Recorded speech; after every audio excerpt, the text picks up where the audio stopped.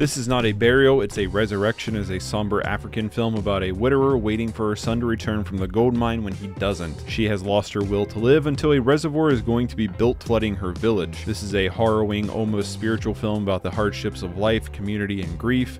Twala gives an outstanding stoic performance as she kind of just sifts through day to day. The film is beautifully shot with a haunting soundtrack to really pull you into its atmosphere. There's an almost fairy tale-like quality to the story in this village through the way the lens shows its scenes and how the narrative is structured that somehow grounded the story and its people while also making it seem larger than it really is in scope. And that ending, oh, it left me silent for a while. This could definitely go up on a second watch, but I'm going to currently give this one an 8.5 out of 10. You can follow me for more reviews. Thank you, bye.